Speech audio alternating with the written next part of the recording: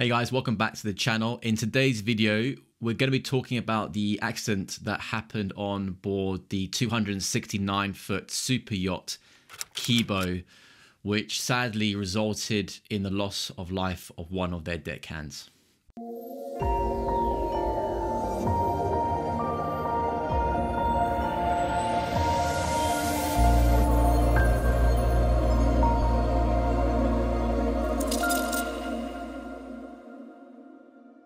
So I'm going to be reading through the accident report, which was issued by the maritime authorities of the Cayman Islands.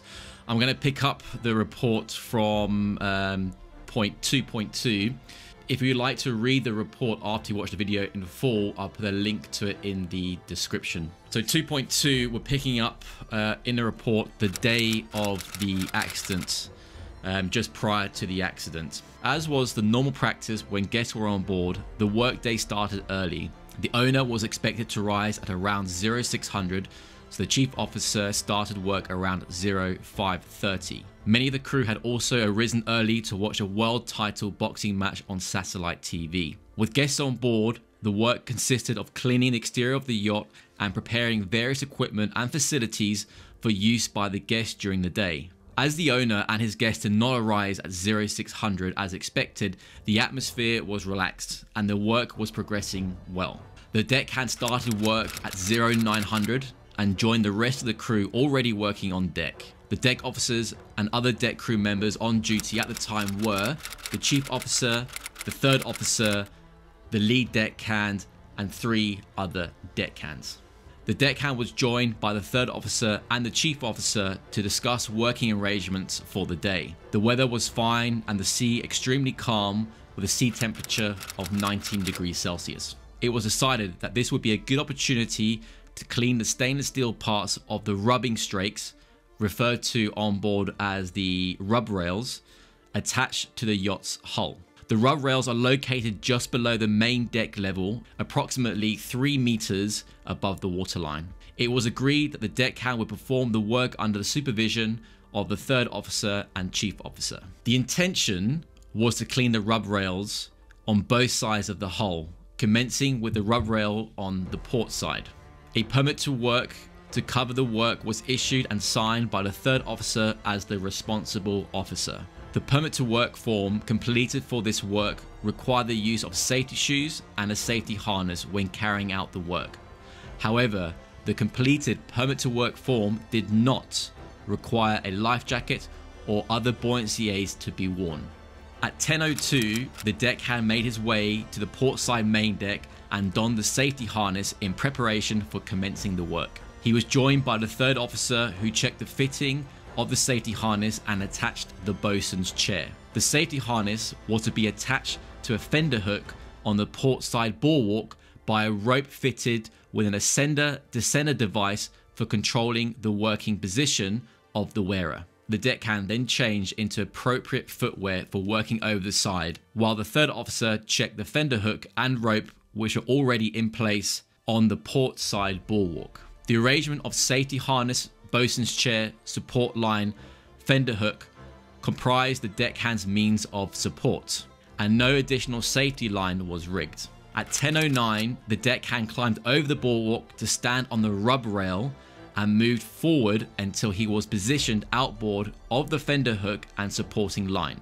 The third officer then rigged the support line into the fender hook and attached the free end of the line to the safety harness. After confirming that the deckhand was able to properly work the ascender-descender device, the third officer collected a bucket containing rags and polish to be used in cleaning the rub rail.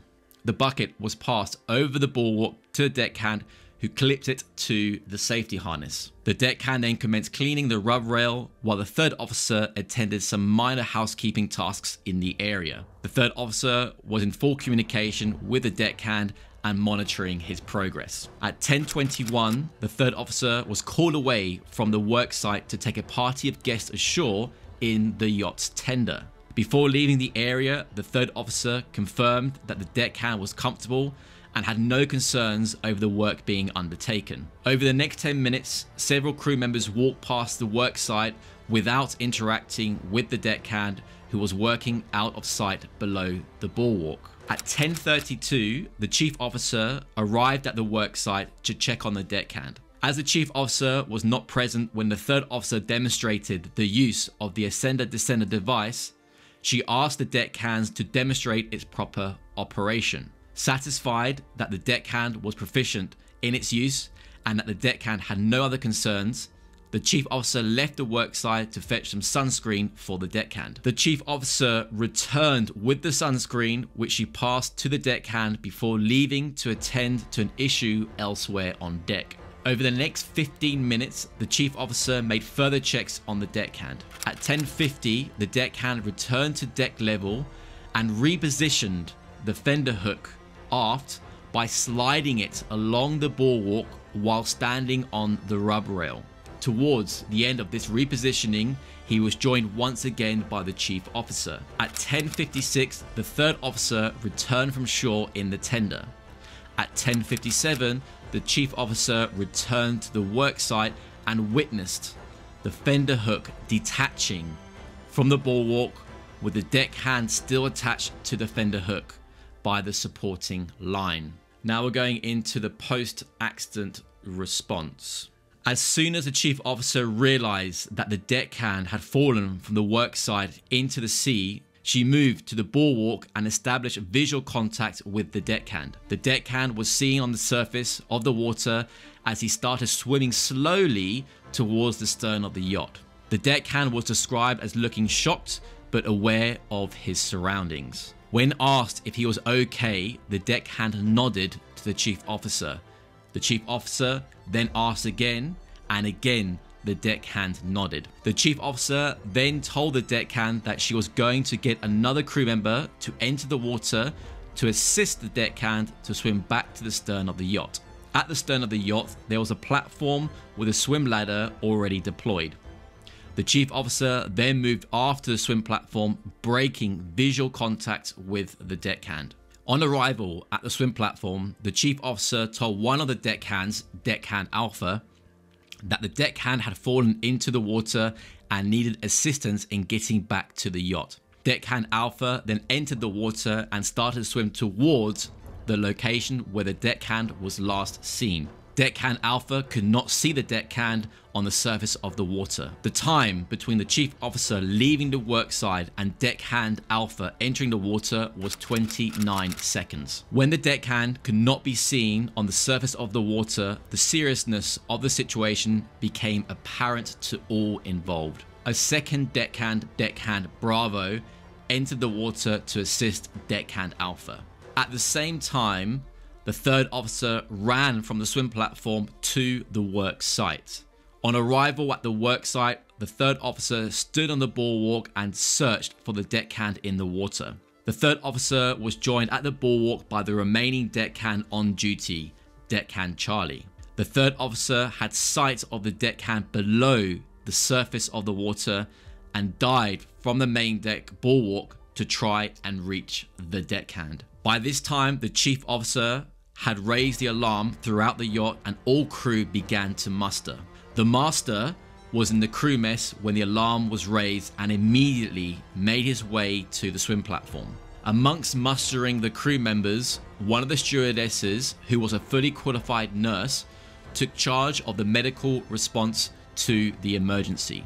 Once the master and nurse were in attendance on the swim platform, the chief officer left the scene and proceeded to the bridge to alert the shoreside authorities. She made a general distress call on the yacht's VHF radio, which was answered by MRCC Palmer, and ambulances were arranged. So MRCC is Maritime Rescue Coordination Center. The third officer was unable to reach the deckhand from the surface of the water, and the deckhand was lost to sight below the surface. While attempts at rescue were being attempted by the crew members in the water, preparations were underway to search for and recover the deckhand by a scuba-equipped diver.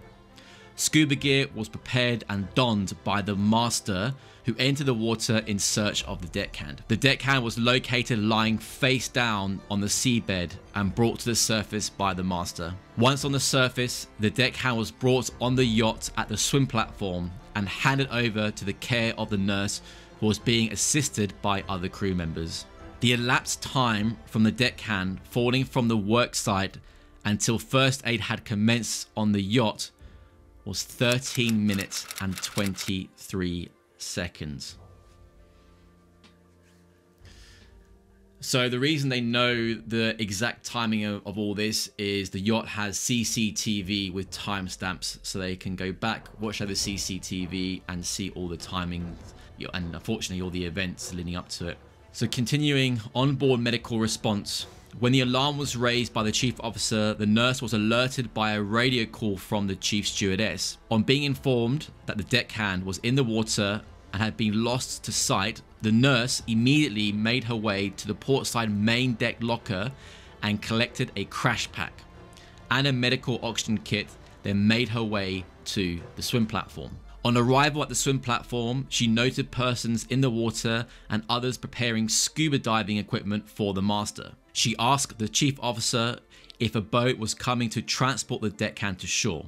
At this point, the chief officer departed for the bridge to coordinate the shore response and passed the medical response efforts to the nurse and on-scene command to the master. The nurse requested that all medical equipment from the bridge be brought to the swim platform and ran to the bridge to collect the automatic external defibrillator, AED. When the nurse returned with the AED, she immediately commenced preparing the AED and medical oxygen. At this time, she also prepared an airway device in anticipation of treating an unconscious person. While the deckhand was being recovered, but still in the water, the nurse made a visual assessment of his condition. Once the deckhand was recovered to the swim platform, the nurse immediately commenced administering medical oxygen. She instructed another crew member to attach the AED while she managed the deckhand's airway. CPR was also commenced. While oxygen was being administered and CPR performed, the AED went through a number of analytic cycles. After each analysis, the AED reported no shock, indicating that there was no detection of an abnormal heart rhythm. With the nurse's agreement, the decision was made to move the deckhand to the yacht's tender for transfer to shore. The deckhand was placed on a backboard, moved to the tender and taken to shore to meet the ambulance arranged by the chief officer. 7 minutes had elapsed between the deckhand being recovered onto the yacht and the tender leaving for shore. The transfer to shore took approximately 3 minutes. Under the supervision of the nurse, CPR and oxygen were maintained throughout the transfer. On arrival at the shore, there was approximately 5-minute wait for the ambulance to arrive. CPR and oxygen continued to be administered by the crew. When the ambulance arrived, the nurse briefed the paramedics and doctor in attendance, and the deckhand was handed over to their care. Once transferred to the care of the shoreside medical responders, the deckhand was intubated while sedatives and a paralytic were administered intravenously. After approximately 5 minutes of care in the ambulance, the monitors in the ambulance detected a pulse, and the deckhand was then transferred to a local hospital's intensive care unit.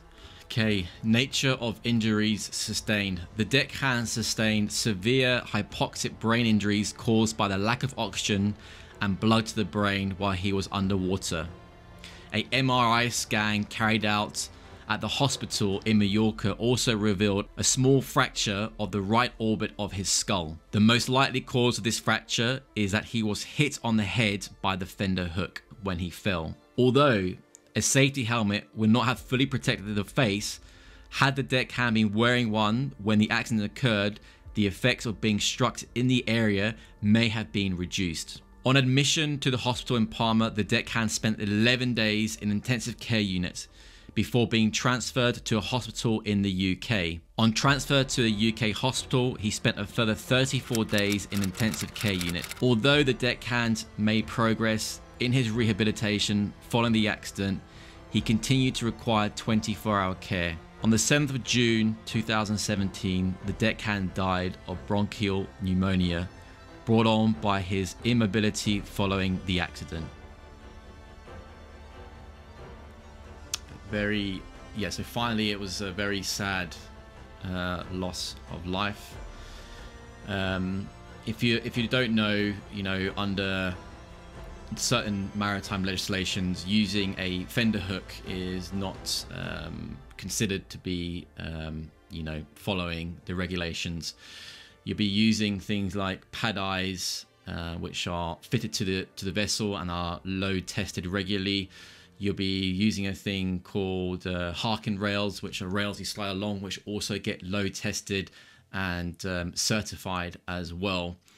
The use of fender hooks, I guess, was more for, you know, probably practicality. Sometimes the design of these yachts can be quite tricky to work over the side, and possibly they've done it hundreds of times before, and, you know, there was no risk. He had a harness on. You know, they did follow the permits to work, and all it takes is that one mistake and, you know, losing your footing, and if the fender hook's not correctly positioned, falling overboard. But ultimately, you know, the fender hook shouldn't have been used. It's easy to say now. And, you know, sometimes we can get into bad habits without really taking into consideration the risks. The important thing about these accident reports is that as crew, and especially new crew and existing crew, we learn from them to make sure these mistakes don't happen again. You know, we learn now that whenever I have on AWOL, you know, crew working aloft, they're always wearing a helmet, they're always wearing, you know, safety harness, they're always wearing rubber shoes, and if working over the side, in addition to that equipment, also wearing a buoyancy aid or life jacket. And this is down to, unfortunately, this accident. So it's important to keep everybody aware of these accidents, to talk about it, and to ensure it doesn't happen again. It was a very sad loss of life, so condolences to this young man's family, to his friends, and also to his colleagues. So guys, we're going to end the video there. I look forward to seeing you next time. See you, and ciao.